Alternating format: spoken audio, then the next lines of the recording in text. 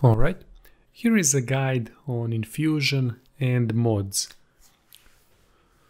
Whenever you're in your character screen, press triangle for your weapons or armor piece, doesn't matter. And here you see a couple of options.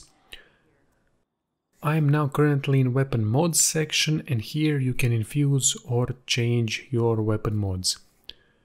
Currently I have solar damage mod equipped. If I want to equip another one, I will destroy the one that I have already in the process.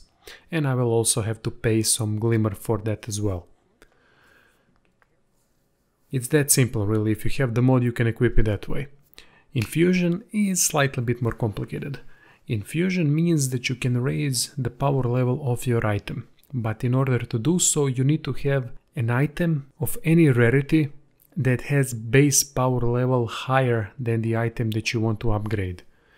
Now, depending on the rarity of the item that you're using for an upgrade, the cost goes up. If you're going to infuse purple item with purple item, you will only pay 1 legendary shard and 500 glimmer. If you want to infuse purple item with blue item, then you will pay 4 legendary shards and more glimmer. Actually, I'm not sure, I forgot what's the amount of glimmer, but that's not relevant. What's relevant are the legendary shards. You're going to pay 4 legendary shards if you want to use rare item, which is a blue one, to upgrade your purple one. Obviously, your item that you want to upgrade needs to be of lower base power level. You cannot upgrade an item that has higher power level with the item that has lower power level. That's impossible. Without saying, that process also destroys the weapon that you're using in infusion process.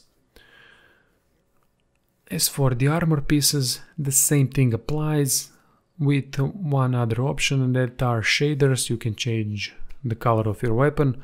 What I'm talking about are the mods and infusion. It's the same process as with weapons. If you want to infuse, you need to have higher item that is not equipped currently in your inventory, and that way you can use it in the infusion process to raise the power level of the item that you have equipped at the moment.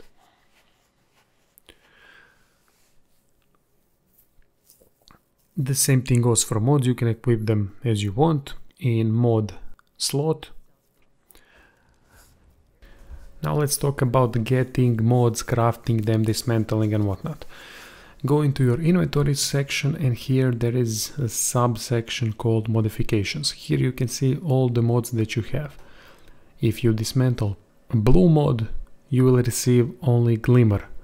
If you dismantle a purple mod, you will receive mod component. In order to get new mods randomly from gunsmith, you need 2 mod components and some glimmer. When you have 2 mod components, go back to gunsmith, and here is the second section called gear mods. You can get randomly armor mod or weapon mod, depending what you want, if you have 2 mod components and 1000 glimmer. Or if you want only purple ones, you can get purple ones by 2500 glimmer per piece. Now the cool thing about the game is this option, exchange gear mods. This means that you can have 3 of the same types of blue mods and upgrade them to purple mods. But in order to do so, you need to have power 280 and finish campaign. You can see the amount of blue mods that you need and how many you have in the description when you're trying to upgrade the mods. To recap, you're gonna need 3 blue mods that are of the same type, and then you can upgrade them in exchange gear mods option at the gunsmith. There you go. This is all that you need to know about infusion and mods. Don't forget to check the description for secrets of the universe and meaning of life, and see you guys soon.